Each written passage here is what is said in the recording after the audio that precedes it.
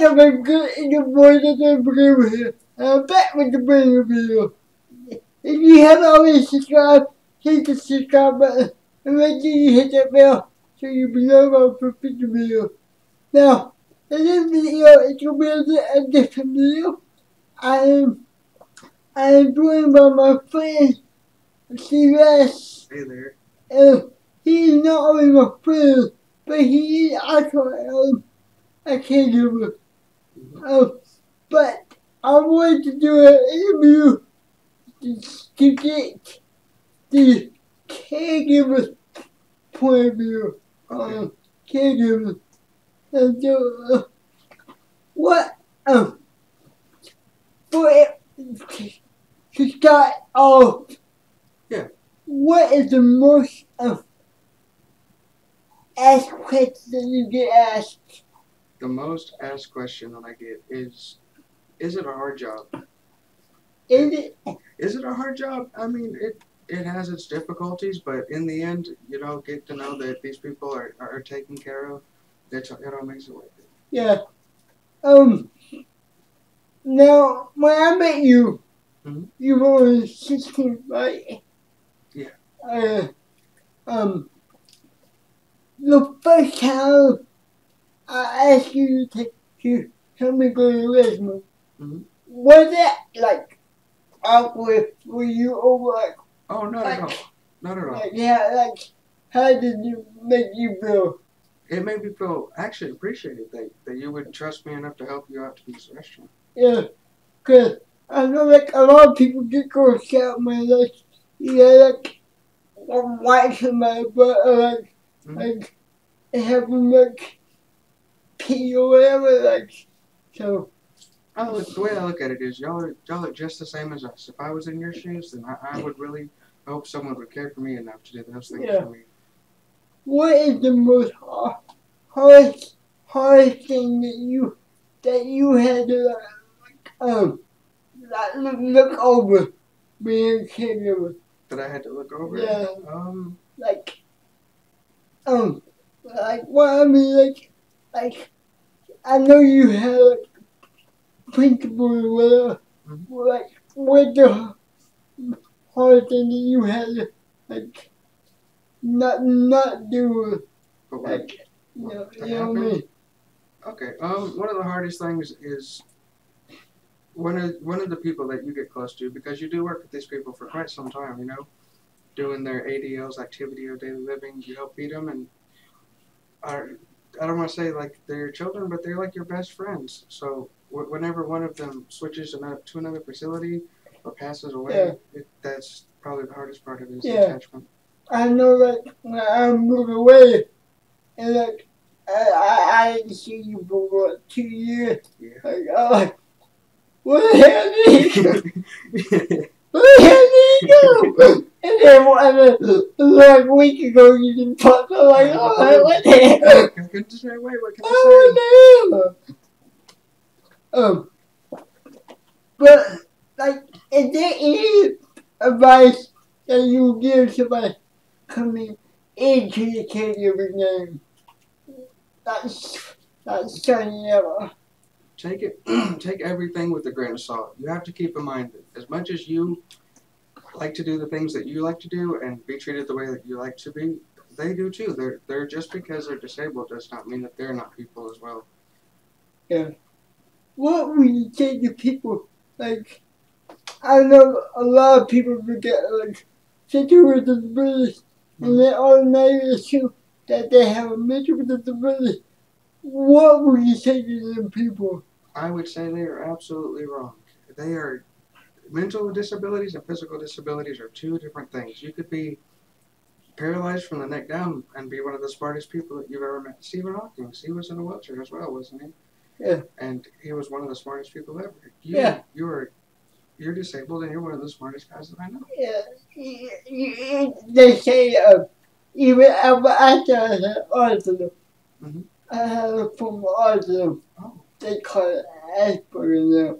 But a lot of people don't know that. I wish that schools taught more about different disabilities because like for instance they have a lot of history classes about like African American they got a history class about Spanish, but what about the disability history? You know what I mean? I completely agree. They deserve not just recognition, but to get their understanding out there so people don't approach the situation. Like what people fail to realize, American with disabilities, we did not get rights until 1990. Oh my goodness! Even I had no idea. And that was when Bill Clinton signed the ADA. That gave us rights. But they don't teach us. They don't teach us regular history class. It's sad. It is. That's sad. That's wrong on so many levels. No. You guys just as much as you guys belong in history just as much as the rest of them. I mean, you are a part of history. Okay, Daniel, what would you say to somebody with like able-bodied person? Cause I know like a lot of times people that not disabled, they fear getting in a relationship with somebody with a physical disability because they're scared of what people will say. What would you say to them? I would say stop that. Knock all of that nonsense off. They are, and more time, a lot of people, I feel like, they look down on people with disabilities because they don't understand. They haven't spent the time with them that they need to. But like you said, they took it out of the history books in high school. There's nothing to fear. Just because someone needs a little extra help doesn't mean that there's something to be afraid of.